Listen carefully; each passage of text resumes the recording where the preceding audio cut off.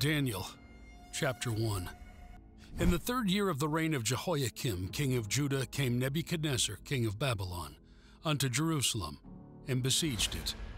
And the Lord gave Jehoiakim, king of Judah, into his hand, with part of the vessels of the house of God, which he carried into the land of Shinar, to the house of his God. And he brought the vessels into the treasure house of his God.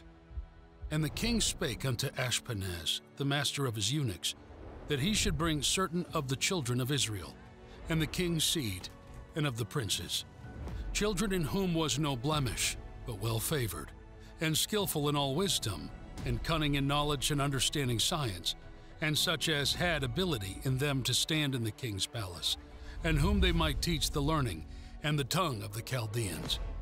And the king appointed them a daily provision of the king's meat, and of the wine which he drank, so nourishing them 3 years, that at the end thereof they might stand before the king. Now, among these were of the children of Judah, Daniel, Hananiah, Mishael, and Azariah, unto whom the prince of the eunuchs gave names. For he gave unto Daniel the name of Belteshazzar, and to Hananiah of Shadrach, and to Mishael of Meshach, and to Azariah of Abednego. But Daniel purposed in his heart that he would not defile himself with the portion of the king's meat, nor with the wine which he drank. Therefore he requested of the prince of the eunuchs that he might not defile himself. Now God had brought Daniel into favor and tender love with the prince of the eunuchs. And the prince of the eunuchs said unto Daniel, I fear my lord the king, who hath appointed your meat and your drink. For why should he see your faces worse liking than the children which are of your sort? Then shall ye make me endanger my heart to the king. Then said Daniel to Melzar, whom the prince of the eunuchs had set over Daniel, Hananiah, Mishael, and Azariah, Prove thy servants, I beseech thee, 10 days, and let them give us pulse to eat and water to drink. Then let our countenances be looked upon before thee, and the countenance of the children that eat of the portion of the king's meat, and as thou seest, deal with thy servants. So he consented to them in this matter, and proved them 10 days. And at the end of 10 days their countenances appeared fairer and fatter in flesh than all the children which did eat the portion of the king's meat. Thus Melzar took away the portion of their meat, and the wine that they should drink, and gave them pulse. And for these 4 children, God gave them knowledge and skill in all learning and wisdom. And Daniel had understanding in all visions and dreams. Now at the end of the days that the king had said he should bring them in, then the prince of the eunuchs brought them in before Nebuchadnezzar. And the king communed with them, and among them all was found none like Daniel, Hananiah, Mishael, and Azariah. Therefore stood they before the king. And in all matters of wisdom and understanding, that the king inquired of them, he found them 10 times better than all the magicians and astrologers that were in all his realm. And Daniel continued even unto the 1st year of King Cyrus. And in the 2nd year of the reign of Nebuchadnezzar, Nebuchadnezzar dreamed dreams, wherewith his spirit was troubled, and his sleep brake from him. Then the king commanded to call the magicians, and the astrologers, and the sorcerers, and the Chaldeans, for to shew the king his dreams. So they came and stood before the king. And the king said unto them, I have dreamed a dream, and my spirit was troubled to know the dream. Then spake the Chaldeans to the king in Syriac, O king, live forever. Tell thy servants the dream, and we will shew the interpretation. The king answered and said to the Chaldeans, The thing is gone from me. If ye will not make known unto me the dream, with the interpretation thereof, ye shall receive of me gifts and rewards and great honor. Therefore, shew me the dream and the interpretation thereof. They answered again and again, Let the king tell his servants the dream, and we will shew the interpretation of it. The king answered and said, I know of certainty that ye would gain the time, because ye see the thing is gone from me. But if ye will not make known unto me the dream, there is but one decree for you, for ye have prepared lying and corrupt words to speak before me, till the time be changed. Therefore tell me the dream, and I shall know that ye can shew me the interpretation thereof. The Chaldeans answered before the king and said, There is not a man upon the earth that can shew the king's matter. Therefore there is no king, lord, nor ruler that asks such things at any magician, or astrologer, or Chaldean. And it is a rare thing that the king requireth, and there is none other that can shew it before the king, except the gods, whose dwelling is not with flesh. For this cause the king was angry and very furious, and commanded to destroy all the wise men of Babylon. And the decree went forth that the wise men should be slain, and they sought Daniel and his fellows to be slain. Then Daniel answered with counsel and wisdom to Arioch, the captain of the king's guard, which was gone forth to slay the wise men of Babylon. He answered and said to Arioch, the king's captain, Why is the decree so hasty from the king? Then Arioch made the thing known to Daniel. Then Daniel went in and desired of the king that he would give him time, and that he would shew the king the interpretation. Then Daniel went to his house and made the thing known to Hananiah, Mishael, and Azariah, his companions, that they would desire mercies of the God of heaven concerning the secret, that Daniel and his fellows should not perish with the rest of the wise men of Babylon. Then was the secret revealed unto Daniel in a night vision. And Daniel blessed the God of heaven. Daniel answered and said, Blessed be the name of God forever and ever, for wisdom and might are his. And he changeth the times and the seasons. He removeth kings, and setteth up kings. He giveth wisdom unto the wise, and knowledge to them that know understanding. He revealeth the deep and secret things. He knoweth what is in the darkness, and the light dwelleth with him. I thank thee and praise thee, O thou God of my fathers, who hast given me wisdom and might, and hast made known unto me now what we desired of thee. For thou hast now made known unto us the king's matter. Therefore Daniel went in unto Arioch, whom the king had ordained to destroy the wise men of Babylon. He went and said thus unto him, Destroy not the wise men of Babylon. Bring me in before the king, and I will shew unto the king the interpretation. Then Arioch brought in Daniel before the king in haste, and said thus unto him, I have found a man of the captives of Judah, that will make known unto the king the interpretation. The king answered and said to Daniel, whose name was Belteshazzar, Art thou able to make known unto me the dream which I have seen, and the interpretation thereof? Daniel answered in the presence of the king and said, The secret which the king hath demanded cannot the wise men, the astrologers, the magicians, the soothsayers, shew unto the king. But there is a God in heaven that revealeth secrets, and maketh known to the king Nebuchadnezzar what shall be in the latter days. Thy dream and the visions of thy head unto thy bed are these. As for thee, O king, thy thoughts came into thy mind upon thy bed, what should come to pass hereafter, and he that revealeth secrets maketh known to thee what shall come to pass.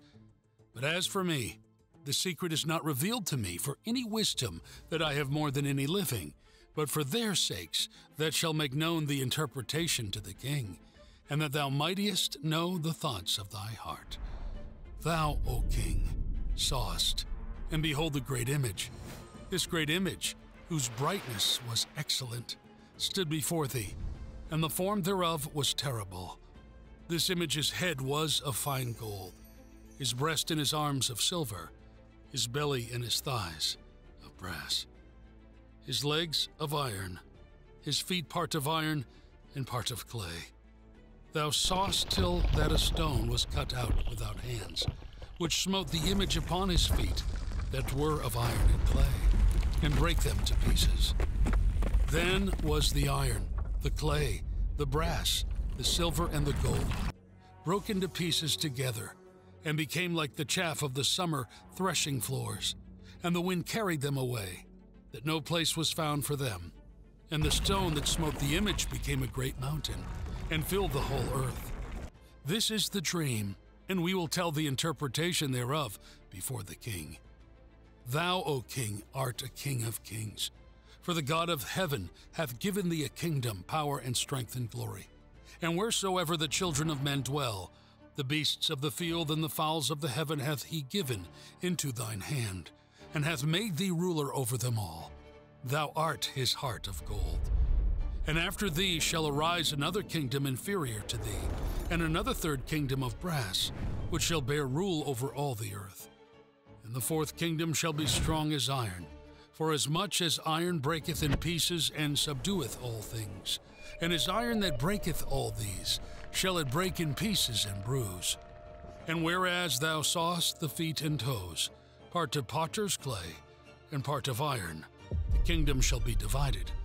But there shall be in it of the strength of the iron, for as much as thou sawest the iron mixed with miry clay. And as the toes of the feet were part of iron, and part of clay, so the kingdom shall be partly strong, and partly broken. And whereas thou sawest iron mixed with miry clay, they shall mingle themselves with the seed of men, and they shall not cleave one to another, even as iron is not mixed with clay. And in the days of these kings shall the God of heaven set up a kingdom, which shall never be destroyed, and the kingdom shall not be left to other people, but it shall break in pieces and consume all these kingdoms, and it shall stand forever. For as much as thou sawest that the stone was cut out of the mountain without hands, and that it brake in pieces the iron, the brass, the clay, the silver, and the gold, the great God hath made known to the king what shall come to pass hereafter, and the dream is certain, and the interpretation thereof sure. Then the king Nebuchadnezzar fell upon his face, and worshipped Daniel, and commanded that they should offer an oblation and sweet odors unto him. The king answered unto Daniel and said, Of a truth it is that your God is a God of gods, and a Lord of kings, and a revealer of secrets, seeing thou couldest reveal this secret. Then the king made Daniel a great man, and gave him many gifts, and made him ruler over the whole province of Babylon, and chief of the governors over all the wise men of Babylon. Then Daniel requested of the king, and he set Shadrach, Meshach, and Abednego over the affairs of the province of Babylon. But Daniel sat in the gate of the king. Daniel 3. Nebuchadnezzar the king made an image of gold, whose height was 60 cubits, and the breadth thereof 6 cubits. He set it up in the plain of Dura, in the province of Babylon. Then Nebuchadnezzar the king sent to gather together the princes, the governors and the captains, the judges, the treasurers, the counselors, the sheriffs, and all the rulers of the provinces, to come to the dedication of the image which Nebuchadnezzar the king had set up. Then the princes, the governors and captains, the judges, the treasurers, the counselors, the sheriffs, and all the rulers of the provinces were gathered together unto the dedication of the image that Nebuchadnezzar the king had set up, and they stood before the image that Nebuchadnezzar had set up. Then an herald cried aloud, To you it is commanded, O people, nations and languages, that at what time ye hear the sound of the cornet, flute, harp, sackbut, psaltery, dulcimer, and all kinds of music, ye fall down and worship the golden image that Nebuchadnezzar the king hath set up. And whose falleth not down and worshipeth, shall the same hour be cast into the midst of a burning fiery furnace. Therefore at that time, when all the people heard the sound of the cornet, flute, harp, sackbut, psaltery, and all kinds of music, all the people, the nations, and the languages fell down and worshipped the golden image that Nebuchadnezzar the king had set up. Wherefore at that time certain Chaldeans came near, and accused the Jews.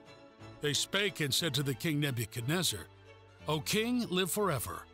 Thou, O king, hast made a decree, that every man that shall hear the sound of the cornet, flute, harp, sackbut, psaltery, and dulcimer, and all kinds of music, shall fall down and worship the golden image.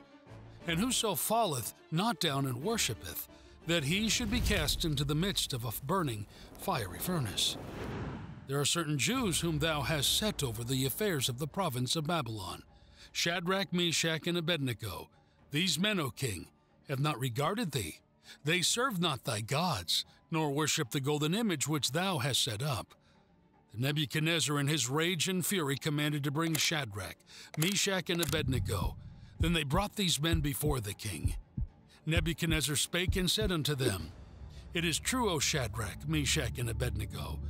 Do not ye serve my gods, nor worship the golden image which I have set up.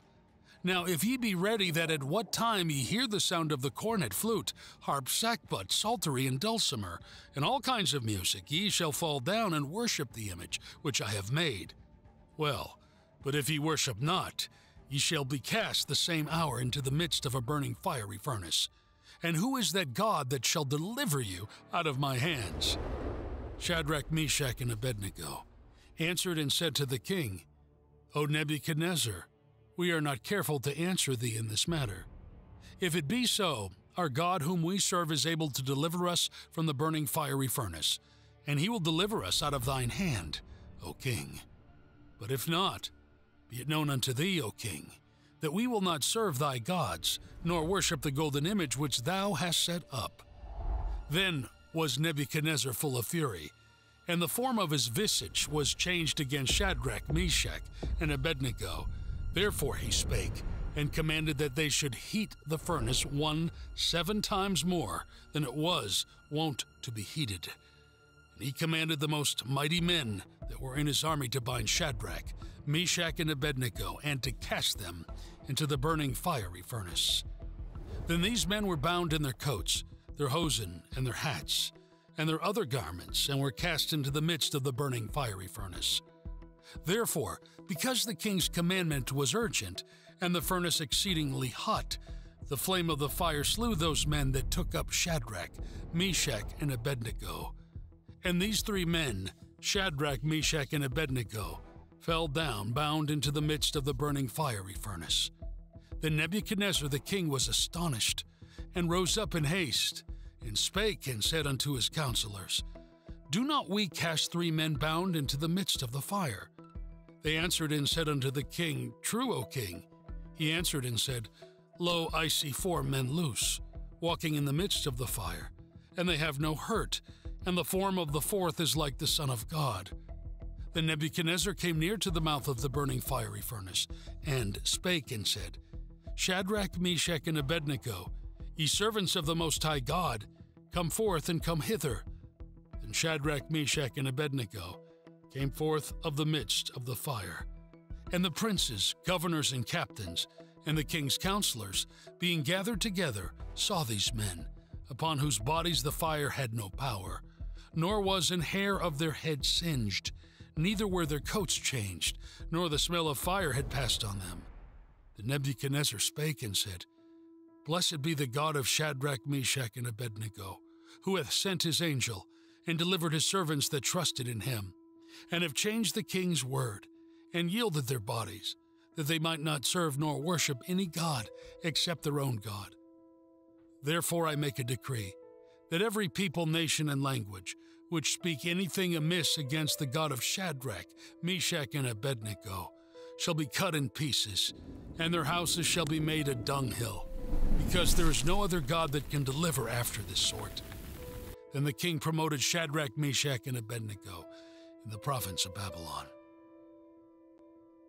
Daniel 4. Nebuchadnezzar the king, unto all people, nations, and languages that dwell in all the earth, peace be multiplied unto you. I thought it good to shew the signs and wonders that the high God hath wrought toward me. How great are his signs, and how mighty are his wonders! His kingdom is an everlasting kingdom, and his dominion is from generation to generation. I, Nebuchadnezzar, was at rest in mine house, and flourishing in my palace. I saw a dream which made me afraid, and the thoughts upon my bed and the visions of my head troubled me. Therefore made I a decree to bring in all the wise men of Babylon before me, that they might make known unto me the interpretation of the dream. Then came in the magicians, the astrologers, the Chaldeans, and the soothsayers, and I told the dream before them, and they did not make known unto me the interpretation thereof. But at the last Daniel came in before me, whose name was Belteshazzar, according to the name of my God, and in whom is the spirit of the holy gods. And before him I told the dream, saying, O Belteshazzar, master of the magicians, because I know that the spirit of the holy gods is in thee, and no secret troubleth thee, tell me the visions of my dream that I have seen, and the interpretation thereof. Thus were the visions of mine head in my bed. I saw, and behold the tree in the midst of the earth, and the height thereof was great. The tree grew and was strong, and the height thereof reached unto heaven, and the sight thereof to the end of all the earth. The leaves thereof were fair, and the fruit thereof much, and in it was meat for all. The beasts of the field had shadow under it, and the fowls of the heaven dwelt in the boughs thereof, and all flesh was fed of it. I saw in the visions of my head upon my bed, and behold, a watcher and an holy one came down from heaven. He cried aloud and said thus, Hew down the tree, and cut off his branches, shake off his leaves, and scatter his fruit. Let the beast get away from under it, and the fowls from his branches. Nevertheless, leave the stump of his roots in the earth, even with a band of iron and brass, in the tender grass of the field, and let it be wet with the dew of heaven, and let his portion be with the beasts in the grass of the earth. Let his heart be changed from man's, and let a beast's heart be given unto him, and let 7 times pass over him. This matter is by the decree of the watchers, and the demand by the word of the holy ones, to the intent that the living may know that the Most High ruleth in the kingdom of men, and giveth it to whomsoever he will, and setteth up over it the basest of men. This dream I, King Nebuchadnezzar, have seen.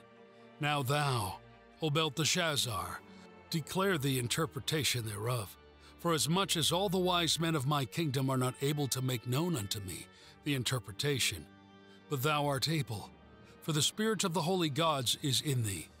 And Daniel, whose name was Belteshazzar, was astonied for 1 hour, and his thoughts troubled him.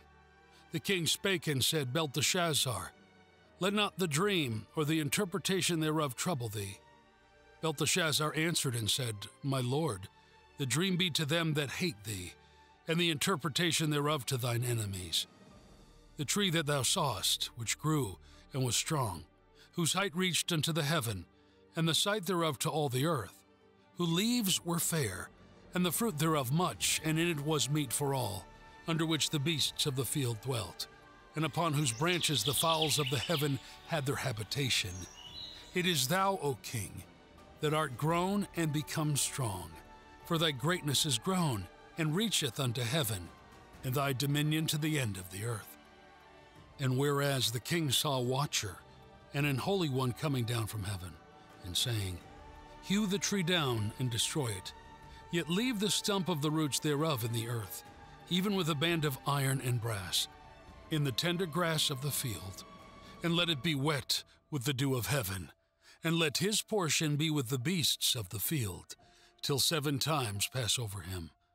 This is the interpretation, O king, and this is the decree of the Most High, which is come upon my lord the king, that they shall drive thee from men, and thy dwelling shall be with the beasts of the field, and they shall make thee to eat grass as oxen, and they shall wet thee with the dew of heaven, and 7 times shall pass over thee, till thou know that the Most High ruleth in the kingdom of men, and giveth it to whomsoever he will. And whereas they commanded to leave the stump of the tree roots, thy kingdom shall be sure unto thee. After that thou shalt have known that the heavens do rule. Wherefore, O king, let my counsel be acceptable unto thee, and break off thy sins by righteousness, and thine iniquities by shewing mercy to the poor, if it may be a lengthening of thy tranquility. All this came upon the king Nebuchadnezzar. At the end of 12 months he walked in the palace of the kingdom of Babylon. The king spake and said, Is not this great Babylon that I have built for the house of the kingdom by the might of my power, and for the honor of my majesty? While the word was in the king's mouth, there fell a voice from heaven saying, O King Nebuchadnezzar, to thee it is spoken, the kingdom is departed from thee. And they shall drive thee from men, and thy dwelling shall be with the beasts of the field. They shall make thee to eat grass as oxen, and 7 times shall pass over thee, until thou know that the Most High ruleth in the kingdom of men, and giveth it to whomsoever he will. The same hour was the thing fulfilled upon Nebuchadnezzar, and he was driven from men, and did eat grass as oxen, and his body was wet the dew of heaven, till his hairs were grown like eagle's feathers, and his nails like birds' claws. And at the end of the days I, Nebuchadnezzar, lifted up mine eyes unto heaven, and mine understanding returned unto me, and I blessed the Most High, and I praised and honored him that liveth forever, whose dominion is an everlasting dominion, and his kingdom is from generation to generation. And all the inhabitants of the earth are reputed as nothing. And he doeth according to his will in the army of heaven, and among the inhabitants of the earth. And none can stay his hand, or say unto him, What doest thou? At the same time my reason returned unto me, and for the glory of my kingdom mine honor and brightness returned unto me. And my counselors and my lords sought unto me, and I was established in my kingdom, and excellent majesty was added unto me. Now I, Nebuchadnezzar, praise and extol and honor the King of heaven, all whose works are truth, and his ways judgment, and those that walk in pride he is able to abase.